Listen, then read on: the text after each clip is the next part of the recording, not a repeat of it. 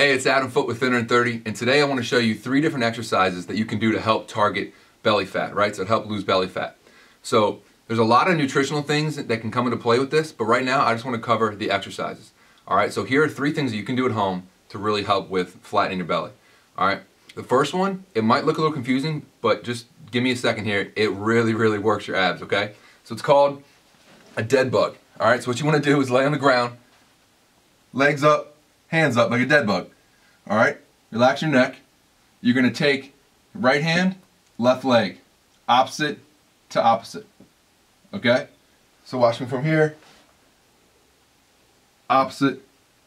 You're going to do 15 on one side and then switch. Alright? If you want it to be a little more challenging, dead bug with a crunch, okay? So you come up, and as you come up, you crunch up to that foot.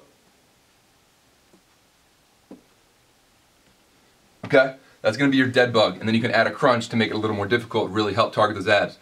Second, we come right up from that into a Russian twist, okay? So you can do feet on the ground or feet off the ground, and you're going to tap each side of the ground. That really works your obliques and your abs, okay? By really twisting that upper torso. Alright, so notice I'm not just going, right, I'm twisting that upper body. If it's too difficult, you can put your feet on the ground and do it. If you want to make it more difficult, lift your feet up, and you can even hold a small weight, a dumbbell or a medicine ball, to make it more advanced, okay? So combo the dead bug, 15 repetitions each side, right into the Russian twist, 15 repetitions. Then you're going to come into a side plank. Stacking the feet, elbow under the shoulder, alright? Just holding, hips nice and high. Notice I'm not down here.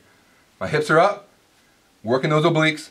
You want to make it a little more difficult, you can add a dip. Alright?